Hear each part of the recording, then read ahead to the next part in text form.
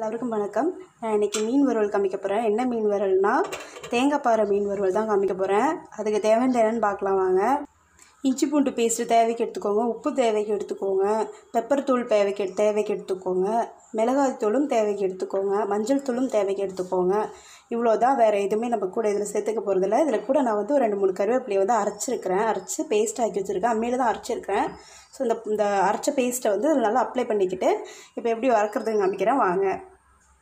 இப்போ வந்து நல்லா இப்படி எடுத்துகிட்டு மசாலா பாருங்க. மசாலா வந்து இந்த மாதிரி இது உள்ளாரெல்லாம் வச்சு கொடுங்க. அப்போ தான் வந்து நல்லா சூப்பராக இருக்கும். மசாலா வேகம் அதில் சாரெல்லாம் போய்ட்டு இறங்கும் அதில். ஸோ இந்த மாதிரி நல்லா அப்ளை போட்டுக்கோங்க, அப்படியே பண்ணிக்கோங்க.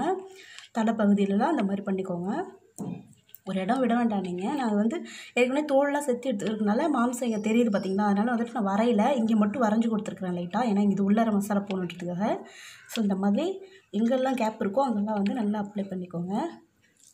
இந்த மாதிரி நல்லா அப்ளை பண்ணிவிட்டு சூப்பராக இருக்கும். இந்த மாதிரி நீங்கள் ஒரு வறுவல் பண்ணி வீட்டில் சாப்பிட்டிங்கன்னா, வீட்டில் கொடுத்திங்கன்னா இன்னும் டேஸ்ட்டாக இருக்கும். நிறைய பேர் வந்து உங்கள்கிட்டயே வந்து கேட்பாங்க, எப்படி இந்த வறுவல் நீங்கள் பண்ணீங்க அப்படின்னு சொல்லிட்டு. அவ்வளோ ருசியாக இருக்கும். இங்கே பாருங்கள், இது மாதிரி நல்லா அப்ளை போட்டுக்கோங்க. ஒரு இடம் பாக்கி வேண்டாம். ஸோ இந்த மாதிரி அப்ளை பண்ணிவிட்டு இங்கே பாருங்கள், இந்த மாதிரி அப்ளை பண்ணிவிட்டு இது உள்ளாரெல்லாம் மசாலா போட்டுட்டோம்.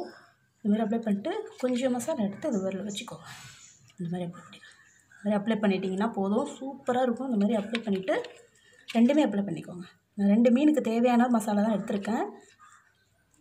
இஞ்சி பூண்டு விழுது எல்லாம் நம்ம தேவைக்கே எடுத்துக்கோங்க. நான் இதுக்கு அளவெல்லாம் ஒன்றும் கிடையாது, நீங்கள் தேவைக்கு எடுத்துக்கோங்க. ஒரு 2 மீனுக்கு தேவையானது எடுத்துக்கோங்க. உப்பு மட்டும் கொஞ்சம் கம்மியாக போட்டுக்கோங்க. ஏன்னா தேங்காய் பாறைக்கெல்லாம் உப்பு டக்குன்னு பிடிச்சிக்கும். ஸோ அதனால் உப்பு மட்டும் ஒரு 1/2 ஸ்பூன் அளவு போட்டுக்கோங்க. பாருங்களா, நல்லா அப்படி அப்ளை பண்ணி கொடுத்துக்கோங்க. அவ்வளோதான், நல்லா அப்ளை பண்ணி கொடுத்துட்டீங்க. நல்லா ஊறட்டும், மசாலா நல்லா பிடிக்கட்டும். அதுக்கப்புறம் நம்ம வறுக்கலாம். இப்போ மீன் வந்து பாருங்கள் ஃப்ரெண்ட்ஸ், மீன் வந்து ரொம்ப நல்லா சாஃப்டாக தான் ஆயிடுச்சு.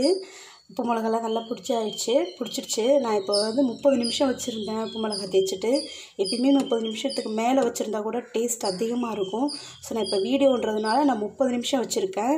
இது வச்சதுக்கப்புறம் இப்போ இந்த மாதிரியான பிறகு நம்ம பொரிச்சிக்கலாம். இப்போ நான் எண்ணெய் வந்து அடுப்பில் வச்சுட்டேன் பாருங்கள் ஃப்ரெண்ட்ஸ். பாருங்கள், ஸோ நல்லா சூடாகிடுச்சு, எண்ணெய் வச்சுட்டேன். இங்கே வந்து நம்ம மீனை போட்டுக்கலாம். சரிங்களா, இந்த மாதிரி எடுத்துகிட்டு இது மாதிரி ஃபுல்லாக போகிறீங்களே, அப்போ தான் செம்மையாக இருக்கும். தேங்காய் பாறை வந்து இந்த மாதிரி வறுத்தோன்னா நல்லா டேஸ்ட் இருக்கும். இந்த மாதிரி வச்சுக்கோங்க. மசாலாலாம் இங்கெல்லாம் நல்லா வச்சுக்கோங்க, அப்ளை போட்டுக்கோங்க. சரிங்களா, இவ்வளோ இருக்குது. எண்ணெய் முக்கியமாக இதில் ஒரு விஷயம் என்னென்னா, எண்ணெய் வந்து அதிகமாக ஊற்றிடாதீங்க. ஸோ இந்த அளவு ஊற்றினா போதும், தெரியுதுங்களா? இந்த அளவு ஊற்றினா போதும், இதுவே போதும் இது பொரிச்சு எடுக்கிறதுக்கு. ஏன்னா ரொம்ப நிறைய ஊற்றினா கூட இது உடையிறதுக்கு நிறைய வாய்ப்பு இருக்குது. ஸோ உடையாமல் வேணும்னா நீங்கள் எண்ணெய் அதிகமாகவும் ஊற்ற வேண்டாம், ரொம்ப கம்மியாகவும் ஊற்ற வேண்டாம். இது மாதிரி மீடியமாக ஊற்றிக்கோங்க. இந்த மாதிரி மசாலாலாம் பார்த்து போட்டுக்கோங்க. இதிலெல்லாம் உப்பு பார்த்தீங்கன்னா 1/4 ஸ்பூனுக்கு மேலே உப்பு போட்டுறாதீங்க. ஏன்னா தேங்காய் பாறைக்கெல்லாம் உப்பு டக்குன்னு பிடிச்சிக்கும் இல்லையா. அதனால் வந்துட்டு 1/4 ஸ்பூனுக்கு மேலே உப்பு போட வேண்டாம். பெப்பர் பார்த்தீங்கன்னா 1 ஸ்பூன் போட்டிருக்கேன். இந்த 2த்துக்கு மட்டுமே 1 ஸ்பூன் போட்டிருக்கேன். உங்களுக்கு அதிகமாக மீன் இருந்துச்சுன்னா நீங்கள் தேவைக்கு போட்டுக்கோங்க. நான் சொன்ன மாதிரி எல்லாமே தேவைக்கு தான். ஸோ இருந்தாலும் நான் போட்ட அளவு பார்த்தீங்கன்னா ஒரு ஸ்பூன் போட்டிருக்கேன் பெப்பர். இதில் இஞ்சி பூண்டு பேஸ்ட்டு கொஞ்சம் போட்டிருக்கேன், ஒரு 1/2 ஸ்பூன் அளவு போட்டிருக்கேன். இதுதான், வேறு ஒன்றும் இல்லை. மிளகாத்தூள் வந்து ஒரு துள்ளி தான் போட்டிருக்கேன், ஒரு 1/4 ஸ்பூன். அதுக்கு மேலே நான் போடவே இல்லை. ஏன்னா ஃபுல்லாகவே பெப்பரில் தான் அது வேகுது, செம்மையாக இருக்கும். ஸோ இது பொரிச்சு சாப்பிட்டு பாருங்கள். இப்போ நம்ம திருப்பி போட்டுக்கலாம். ஏன்னா இது வந்து போட்டு 5 நிமிஷம் ஆச்சு. திருப்பி போட்டுக்கலாம். இந்த மாதிரி இருக்கும் பாருங்கள், சூப்பராக இருக்குது. நல்லா மொறு தீயவே தெரியாது, நல்லா சாஃப்டாக இருக்கும்.